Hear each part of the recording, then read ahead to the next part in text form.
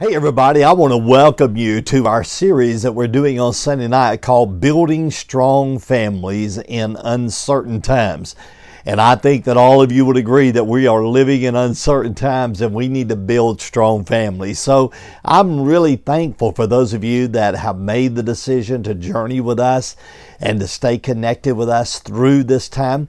And so tonight, I am so thankful that here we are, Valentine's Day, right here upon us. And what a great time to focus on family. I hope that you and your family are taking the opportunity as we do these sessions, that you're taking time after that to spend some time to talk and discuss the different aspects of the session that we're going to be bringing to you.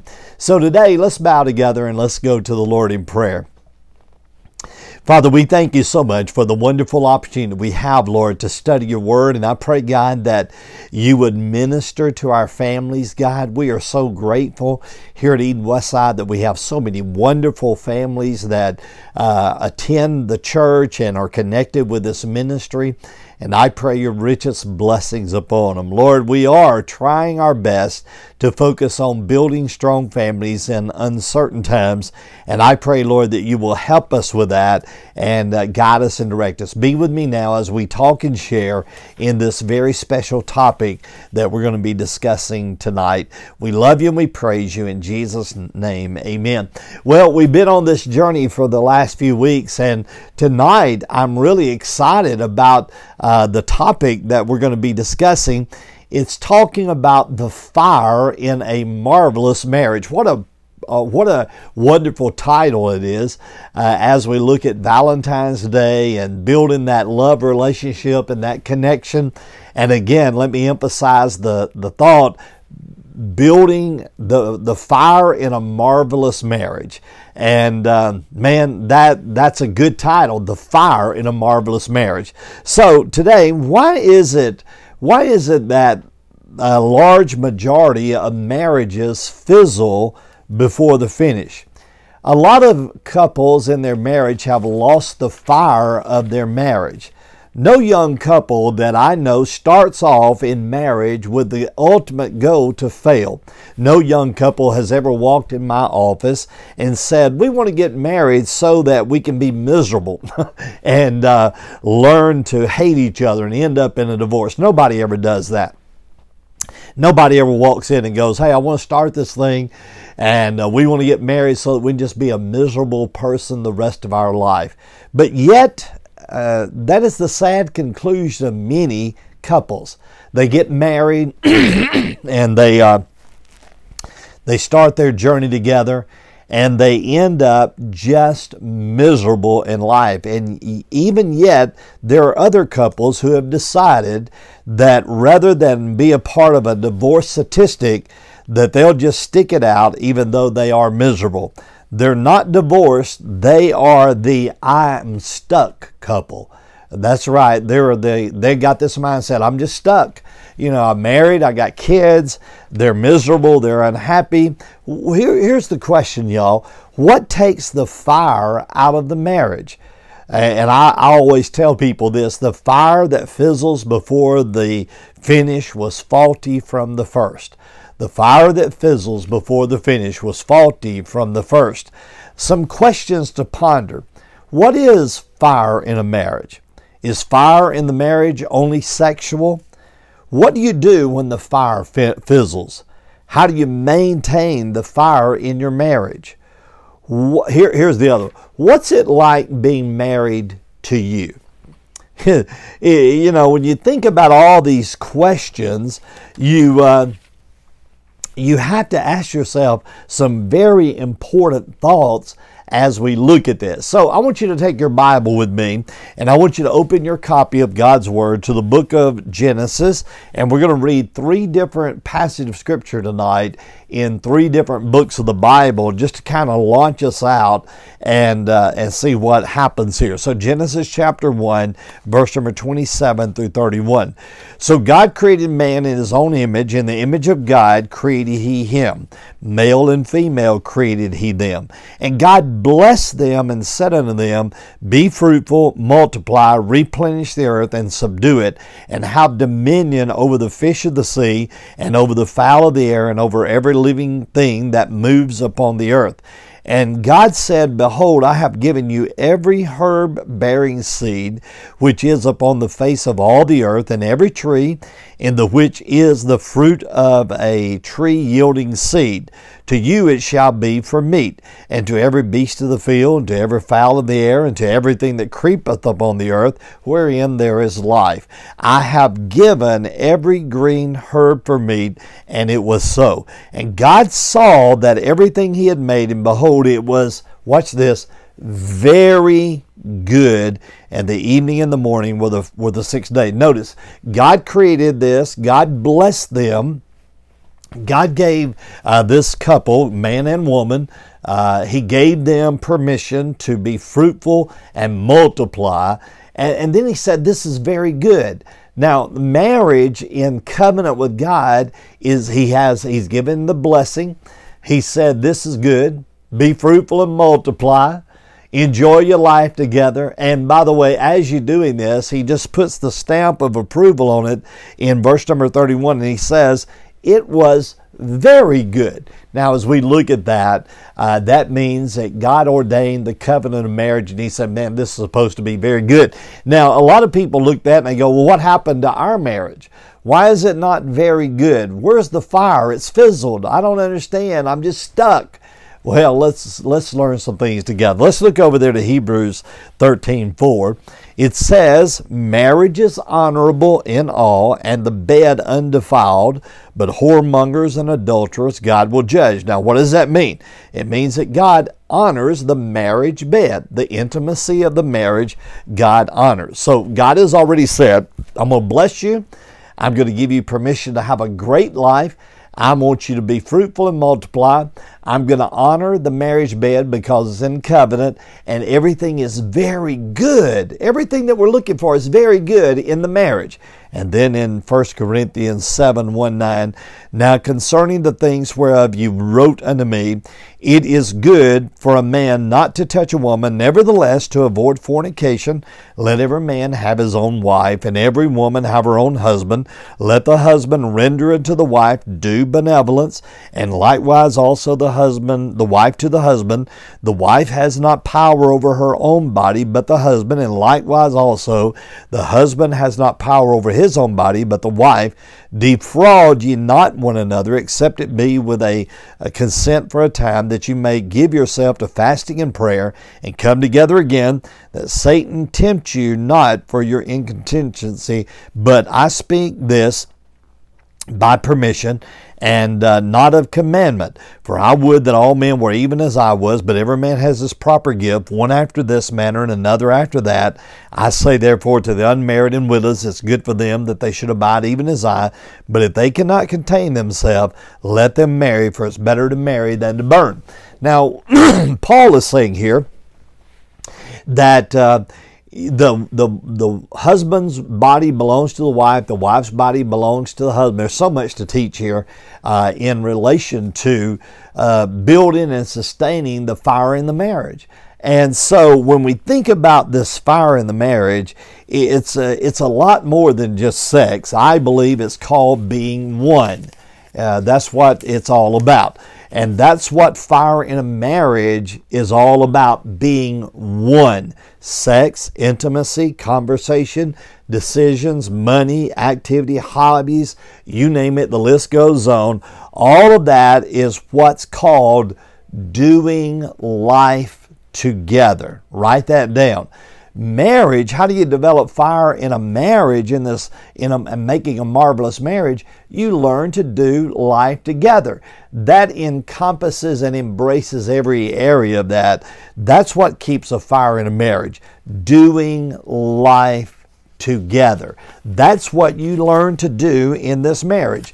And you have to realize that that's what God wants you to do. He wants you to do life together.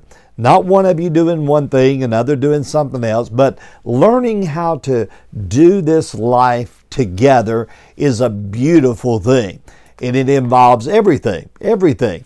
And so when we think about this, I find so many couples that go, Brother Jackie, our marriage has fizzled.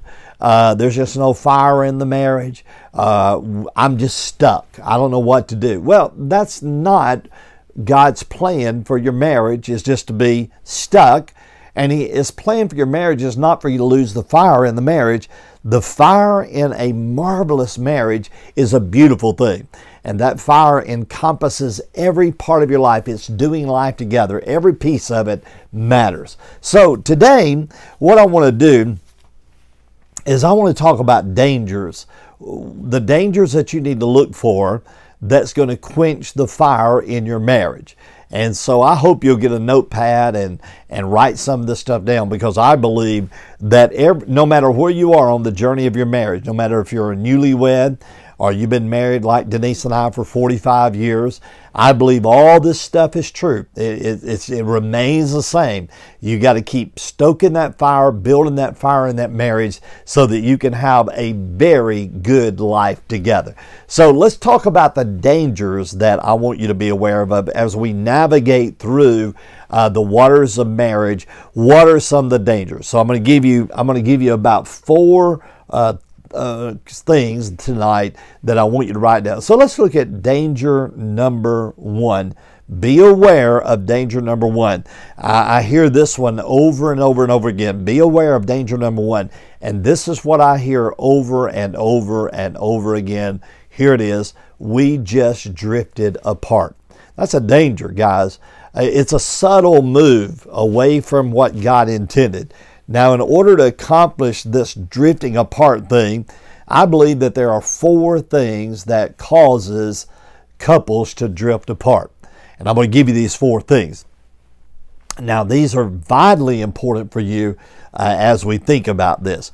Now, before I give you these four things, let's turn our attention to Mark chapter 10 and verse number 6.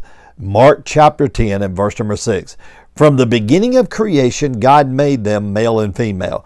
For this cause shall a man leave his father and mother and cleave to his wife, and they two shall be one flesh, so that they are no more two, but now they're one. What God has joined together, let no man put asunder. Now that word asunder means to be divided. And so when you're drifting apart, that's what's happening, is that you are doing the exact opposite of what God tells us. Don't let yourself drift apart. And I believe that there are four things that causes couples to drift apart. So write these down. The first one is neglect. You begin to neglect each other, taking each other for granted. You neglect the importance of that focal point on your husband and you or your wife. You start neglecting them. Now, you don't mean to do it up front. You just kind of, you say, well, I'll get to him or her later. Or, you know what, we'll do that later. Or, well, we too busy. You know, neglect. Neglect causes people to drift apart. Write that down. Secondly, distraction. We get distracted in our journey of the marriage. And when you get distracted, you'll start drifting apart from your husband. Now, distraction can be a million different things. But when you get distracted, you remember when you were dating, your focus was on your spouse to be. You were focused on them. You were not distracted from them, but you were attracted to them. So I believe that neglect, distraction. Here's the third one: busyness. We just get too busy. We get too busy with everything else in life, and busyness causes us to drift apart. And then the fourth one is selfishness. Not thinking about your spouse's need, but rather always focusing on yourself. Selfishness. And I find that those four things happen in couples that I talk to that say, well, we just drifted apart. When we start layering this thing, we go, well, how did you start drifting apart? Inevitably, the statements are always going to come back to those four. Well, we started neglecting each other. Well, we got distracted. Well, we got busy with life. Well, we just got selfish.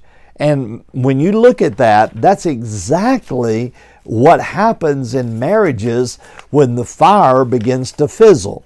They neglect each other. They get distracted. They're too busy. They're selfish with their own lives, and you cannot do that. Trust me, if you start allowing those four things to happen in your marriage, I promise you, you're going to start drifting apart, and the fire is going to begin to fizzle. Now let's look at the second thing, and that is this: beware of danger number 2, and that is little foxes. Little foxes. Now, this is important because when you study over a Song of Solomon, if you want to take your Bible, look over there in chapter 2. This is what the Song of Solomon says: O my dove, thou art in the clefts of the rock, in the secret place of the stairs. Let me see thy countenance. Let me hear your voice, for sweet is your voice, and thy countenance is comely. Take us the foxes, the little foxes that spoil the vines, for our vines have tender grapes. Did you know, I'm convinced that it's not the big things that weakens the marriage. The big things like loss of a job, sudden illness, death of a loved ones, these things to me seem to deepen the marital relationship. But rather it's the little things that begin to eat away at the marriage. The slow leaks, not the blowouts. I find that in marriages that fall apart and the fires fizzle, it's that slow leak in the marriage. It's not the blowouts that cause the problem. It's the slow leak, the little pest, the little termites that eat away without hardly even noticing them until it's too late, and then bam, another family crumbles. So if you want to maintain fire in your marriage, you must develop a deep love. A deep love. It's bigger than sex. It's bigger than than all these things. And you've got to watch these little foxes that get in your marriage. Now trust me, I'm telling you, it's like the hidden termites that get into a house. You don't see them until there's major league damage done. And what I have found is when you look at dangers that causes the fire to get out of a marriage, it's the little foxes. Boy, they sneak in, don't they? They know how to sneak in, and they'll destroy the vines, the tender vines of your love that you have for your husband or your wife.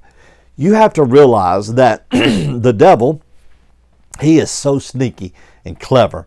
See, he doesn't want your marriage wrecked by a big blowout. That normally doesn't happen.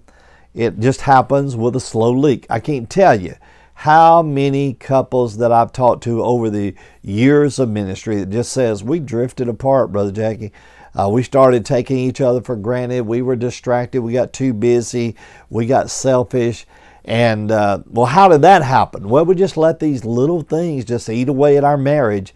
And that's what happens. And before long, you look up and you go, man, there's no fire in our relationship. We're just kind of coexisting. We're just kind of there. We're just stuck. And what a terrible place to be in a marriage. So let me quickly give you some things, and I want to say this to you, and I want you to write this down if you didn't get the outline. And I think this is so important in how do you make sure that you keep this fire in the marriage, and that is, how do you spell love? How do you spell love? You know the dangers are there. You're probably already going, Brother Jack, you got me. You punched me in the gut already. Maybe some of you are going, that's where we are in our relationship. The fire is gone. We're just kind of here. We're kind of stuck. How do we rekindle it? Well, the first, you got to know how to spell love. And I use a little acronym with this. And the acronym is the acronym TIME. Just T-I-M-E. And I think if you'll listen to me and you'll apply these truths, you will understand that this little acronym is a beautiful acronym of how you spell love. So let's look at, just go ahead and write T-I-M-E down, And we'll put a word out beside each letter. And I think that'll give you a good indication of how you can really start regrouping a little bit. So the first one, the T, is time. Spend quality time together. Most people don't have much quality time, but you take the time that you have with each other and you make it quality. You say, I don't have a lot of time. Well, make the time that you have with each other quality time. Now listen, you need to listen to me. When you are there, be there. When you are there, be there.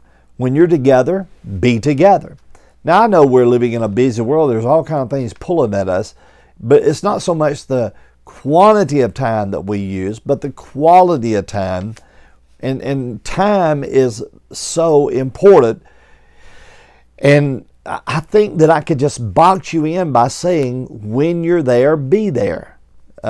When you're together, be together. Do you want to know what I see robbing people of their together time more than anything? Now, don't get mad at me. I'm just trying to help you here. I see this robbing people more than anything. You know, this little thing called a phone. And on this phone, rather than being there with your spouse or being together when you have an opportunity to be together, we're right here, guys. And I know you know that. Listen, put this down. Look at her. Look at him. Be focused on them. Engage together. Get this out of your hand somewhere else. Look, this all can wait, y'all. Put down your control box for your game. Get rid of all that. Give each other quality time. Set up a date night together. You say, well, now wait a minute, Brother Jay, we ain't got no money. Well, build a fire outside. Roast a hot dog. Roast some marshmallows. Look at the stars together. It don't cost a lot of money to buy a pack of weenies and a hot dog bun and some marshmallows. Just build a fire, roast some marshmallows, cook a hot dog, and just look up the stars. Just spend some time together. Have a date night. Enjoy time together. Set it up. Spend that time. And then the I is intimacy. You asked a hey, you asked a dude, what is intimacy? He's going to immediately revert, oh, it's sex. You asked a girl, and she's going to give you a different answer. What is intimacy? So here we go. We have to have intimacy together.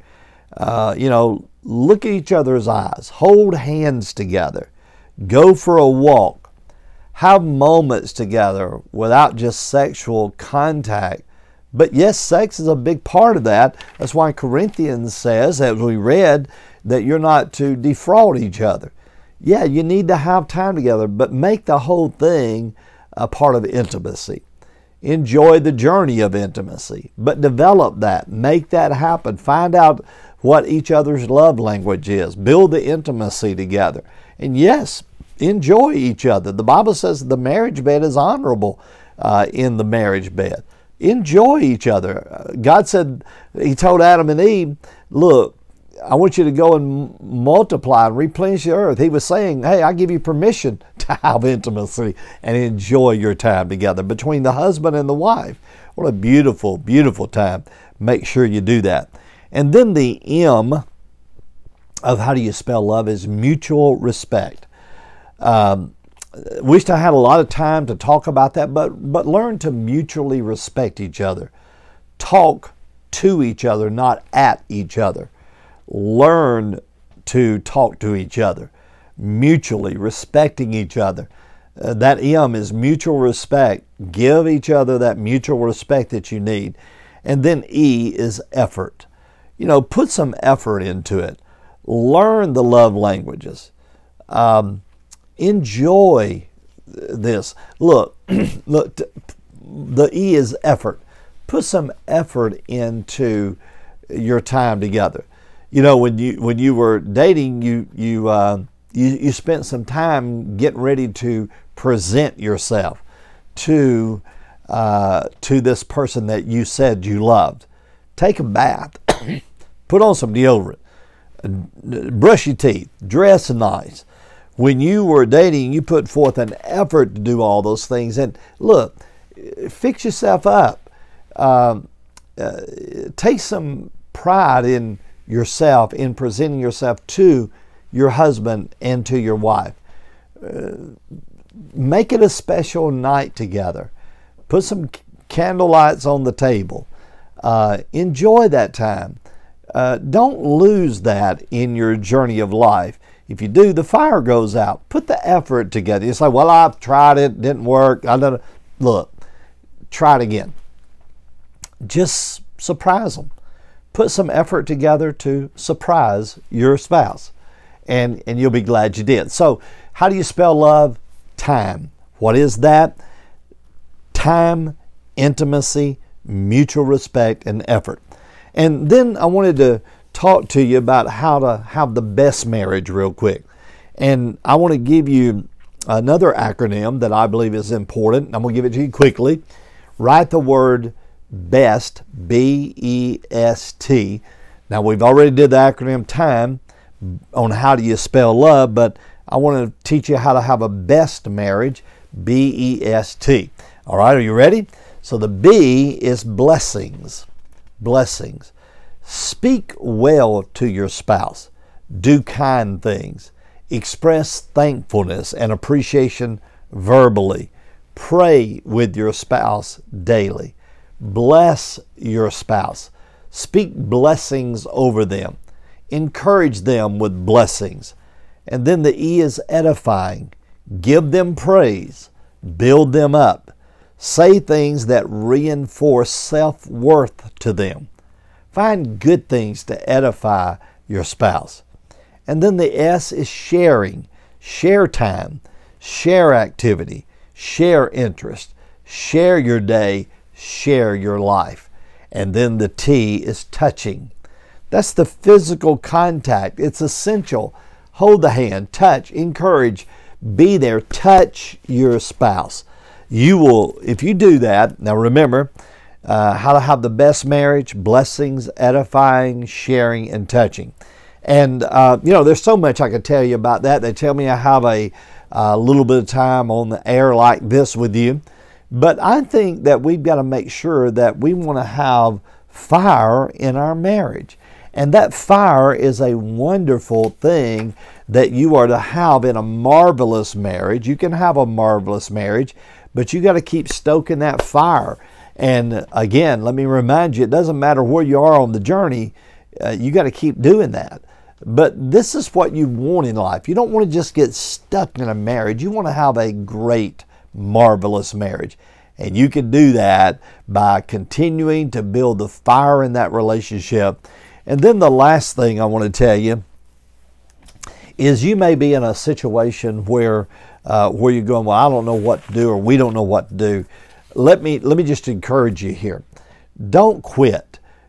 Here's my bottom line today. Don't be too proud to ask for help. You know, when you look at relationships and couples, sometimes we think, well, oh my gosh, what's everybody going to think about us if we have to ask somebody to help us? Don't be too proud to ask for help. We all need help along the journey. Let me assure you of this. It's better to ask for help than to end up in a divorce and a miserable marriage. Wherever you are, ask for help. There are people that are willing to help you. We're willing to help you. You give us a call and let us know you need some help. We'll be more than happy to do everything we can do to help you, not judge you, but to help you. Look, we've all been there. Denise and I have been married 45 years, and we've been through ups and downs. We've had the challenges. We've had to have help. We've had to swallow our pride and go, man, we got to reboot this thing. And so as you look at your life together, don't be afraid to ask for help. Well, I'm glad you tuned in. I hope some of this stuff is helping you. I'd love to hear from you if it is helping you, and kind of give me your thoughts. But maybe you and your spouse need to go somewhere now and talk about some of this stuff. Maybe you got a nugget or something. Maybe you just need to sit down and just discuss the outline tonight. I think it'd be good for you. So God bless you. I'll see you next time.